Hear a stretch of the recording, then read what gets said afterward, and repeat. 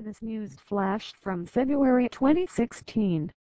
Today Oculus Rift unveiled 3 new VR-ready PCs that excited, ready-to-be-completely immersed gamers can pre-order in 1 week.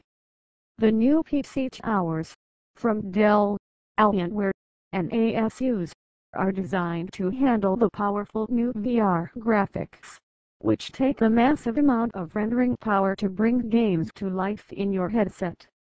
To no one's surprise, they don't come cheap. Expect to pay between $1,000 and $2,500 for the Oculus Rift Ready PC, but if you were one of the enthusiasts that pre-ordered Rift, you may be eligible for a discount. And if you already own a supercomputer, there's a chance that it might already be Rift-friendly already. You can test with Oculus's compatibility tool, which you have to download so it can scan your system's current capabilities. A traditional 1080p game requires 124 million shaded pixels per second to render the visualizations. Oculus Rift's VR program needs about 3 times the rendering power.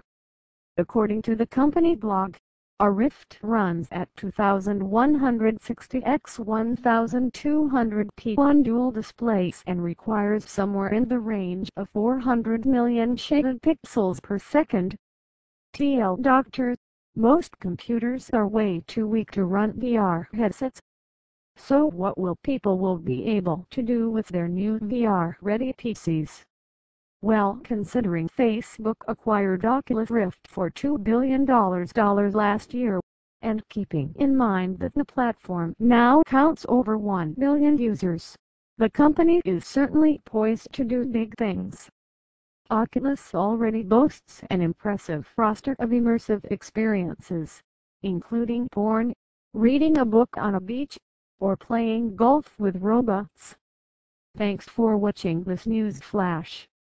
More videos coming soon. Please hit that like button and subscribe for more. Welcome to this news flash from February 2016.